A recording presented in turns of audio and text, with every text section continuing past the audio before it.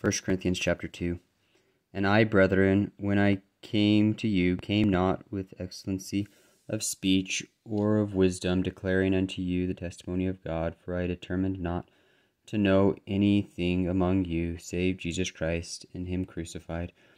And I was with you in weakness and in fear, and in much trembling, and my speech and my preaching was not with enticing words of man's wisdom, but in demonstration of the Spirit and of power, that your faith should not stand in the wisdom of men, but in the power of God. Howbeit, we speak wisdom among them that are perfect, yet not the wisdom of this world, nor of the princes of this world that come to naught, but we speak the wisdom of God in a mystery, even the hidden wisdom which God ordained before the world unto our glory, which none of the princes of this world knew.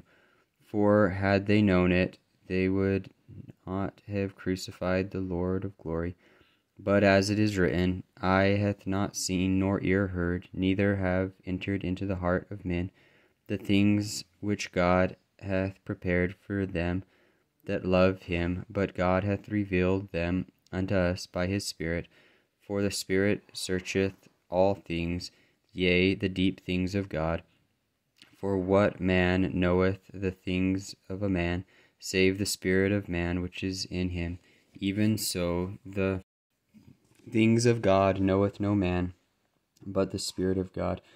Now we have received not the spirit of the world, but the Spirit which is of God, that we might know the things that are freely given to us of God, which things also we speak, not in the words which man's wisdom teacheth, but which the Holy Ghost teacheth, comparing spiritual things with spiritual.